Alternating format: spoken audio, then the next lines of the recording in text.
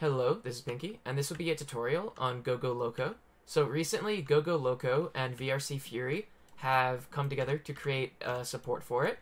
So the developers behind VRC Fury basically made it that it is a super simple implementation to add it to your avatar. And so for an example, I'll be showing you how to do it here today. So to get started, I will pop up these two links in the description. So the first one will be actually GoGo Loco, and then the other one will be VRC Fury. So to get started, we're going to download VRC Fury here, and we are going to download GoGo Loco. You can pay any price. You can just put a 0 here. It is free. So you click the View Content, and then we will download this. Now what we're going to do is we're going to go to our Unity, and we are going to go where these are downloaded. And I'm going to quickly extract all this. And so we're going to take this VRC Fury installer, and we are going to drag it in and hit import. Now, you'll have to give it a few minutes to import and download everything, so I'll cut back to when that is done.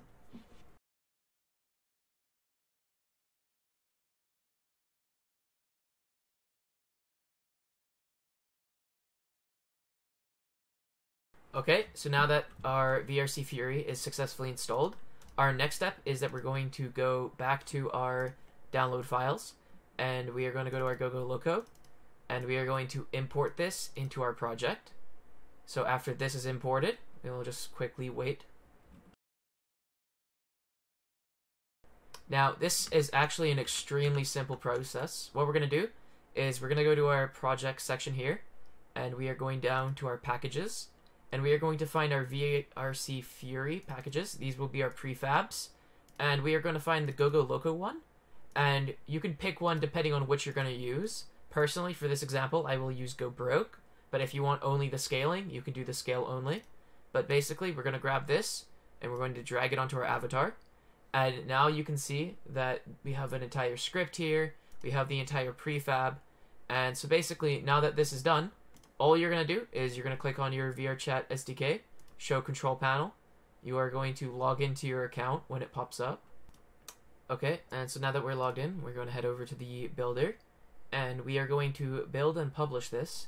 So basically how this new prefab works, as you can see right here, it actually creates a clone of everything inside of your avatar, and then it merges them together and adds the parameters and everything when you press build and publish. So you no longer have to go through the process of manually linking them together and going through and putting in the different constraints and stuff. Instead, this is all done the moment you hit upload on your avatar. So as you will see, we can call this Loco GoGo. Spelled it the opposite way around. Anyways, test, and we're just going to put any kind of description. We're going to put private for this and hit upload, and we will now wait a couple seconds for this to upload.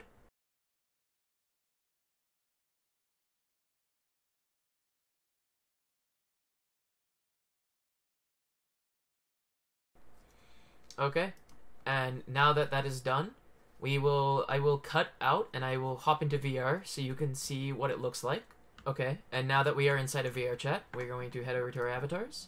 We're going to go to our uploaded. We're going to go to our avatar that we just uploaded. And now if you open up the menu, you can see that I didn't do anything in that video. And you can see there is a fully working GoGo Loco menu. Has all the features that you would expect.